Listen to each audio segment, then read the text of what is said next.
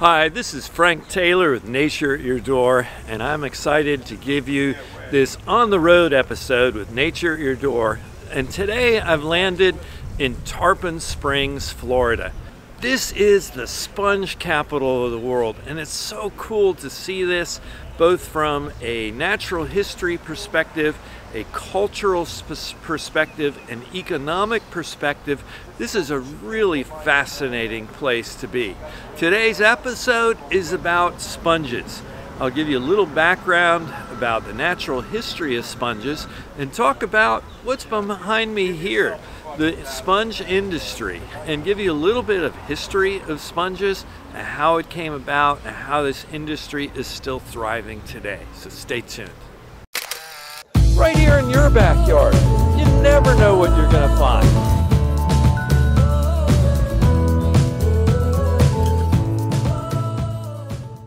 So let's begin this episode talking about what sponges are. And I have a number of sponges right here that I collected, not from the boats, but from the beach that were washed up myself. So you can see sponges come in many shapes, many sizes, many colors, just a huge variety of these sponges. So these sponges are not plants, but actually animals. And they are sessile animals, meaning they don't move around. And these sponges grow by attaching to rocks and hard things on the bottom to keep them from washing away and keep in one place. What we're seeing here is really the inner skeleton of sponges. So this is an internal skeleton of a sponge.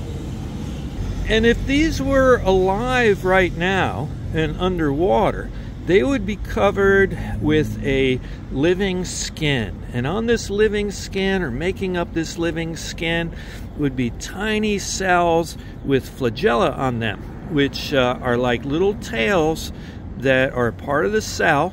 They're muscular, and they can create current. And then there's filter feeding cells that will pull in materials that this current has pulled in.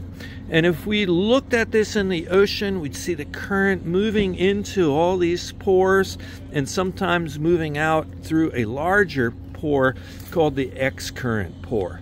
The internal part is made of a gelatinous mass of living tissue.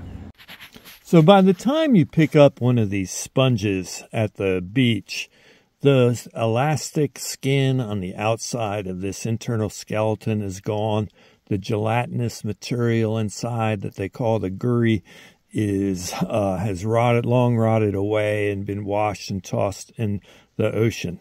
So when these live sponges are collected, they are kept wet under burlap bags with seawater.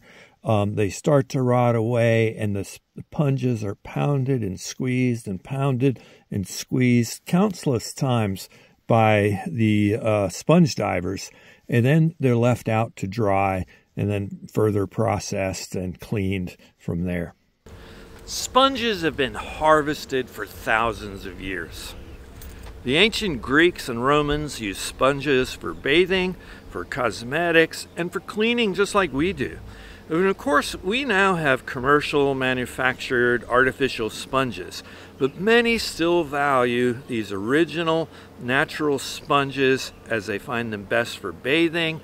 Like I said, they're natural, they're hypoallergenic, and they also have a bit of an abrasive property because these sponges are still made up of this silica-based internal skeletons.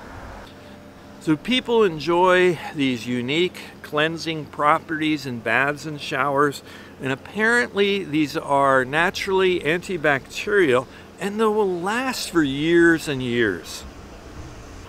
The sponge industry had been based for centuries in the Mediterranean Sea, but by accident in the 1800s, turtle fishermen who were dragging nets across the bottom found that nets fouled with sponges, and so began the industry here in the Americas around the Florida Keys and up the Florida coast. They started harvesting sponges by scraping shallow areas with rakes and pulling up the sponges they found.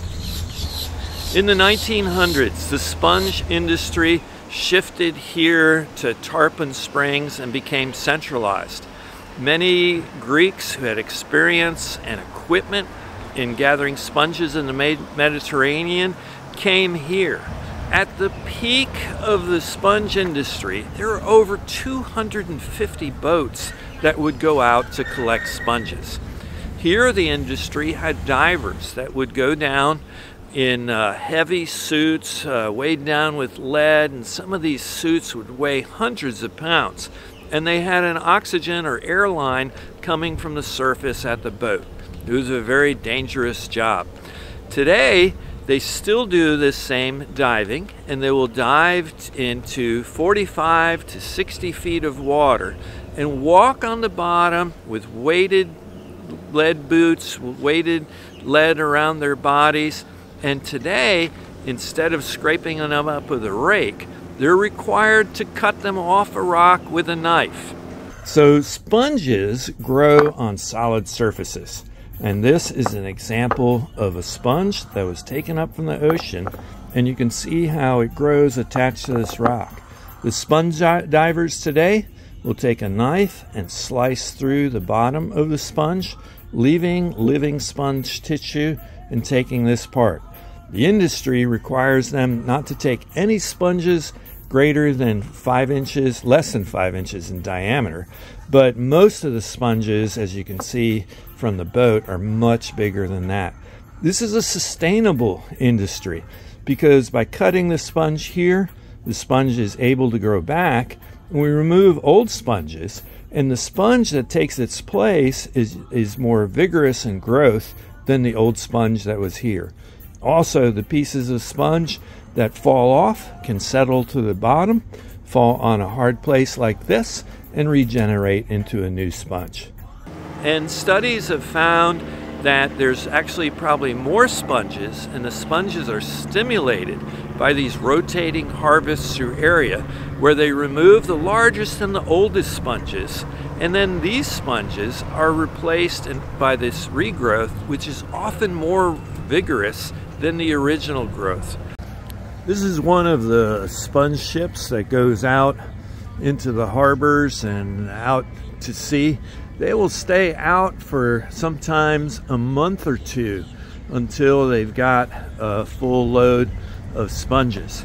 This one apparently has just come back, and you can see the sponges loaded up here on the deck in bags. Really, really cool to see this industry, how it works, how the people that do this live. It's pretty fascinating thing to see and witness here at Tarpon Springs. It's the original sponge boat. I do this, I don't have to do this, but I do this for the people to passing by and taking the pictures and they look the real thing. It's because of your families, your generations. I'm here 50 years on this job. 50. Incredible, incredible. I was 19 and I'm 72. Yep, that's awesome. I put them in a line so I can hang it up so they can dry. Okay, cool. I washed them yesterday. This one's the dry a long time ago. I just put it up. How many times do you handle a sponge from when you pull it up to when you bring it out? At least 20. 20 times. It's amazing. Move them, squeezing it, washing it, beating, string them, dry it up, counting them, put them in the bags, get them off the bags. Yeah. At least 20 times. Yeah. And are you still diving as well? Yeah. That's amazing. I love that part. That's amazing. I bet you see. Diving, I'm going to put spongy. Yeah. Yeah. So are these all the same species of sponge, or are they different? This is a wool right here. This is a vase. And this is a yellow. Fascinating. Fascinating. Which is the most valuable? This. That one. Okay. Fantastic. And this was. Yep. The industry has been shifted back and forth between the Mediterranean and here in Tarpon Springs, Florida, due to some natural disasters that occur. Here in the 1940s, a blight wiped out the sponges for 10 years or more, so that the fishing industry for sponges dwindled to only a few boats. But in 1986, the reverse happened. A blight in the Mediterranean hammered their sponge population, and the fishing industry for sponges shifted back here to the Tarpon Springs area. Beginning around 1996, red tides began to have some cyclical impact, and the red tides themselves would wipe out the sponges as well. So today, Tarpon Springs has a few sponging boats that still go out. Most of the world's sponges still come from here. They estimate that the business here right now is about a $2 million industry, but the town itself has almost $20 million in tourism. Many Greeks here. Some say that this is one of the largest Greek communities in the United States, and there's many great Greek restaurants and places to go here and shop for sponges as well. Well, I hope you learned something about sponges and this unique sponge industry. This is a really great place to come and visit. They also have lots of tours and sunset tours and sponge tours and dolphin tours that begin out of this area as well. Remember, if you like what I do on this channel, please subscribe, give me a like, and leave me a comment. I love hearing from my viewers. And remember, I cover all things nature.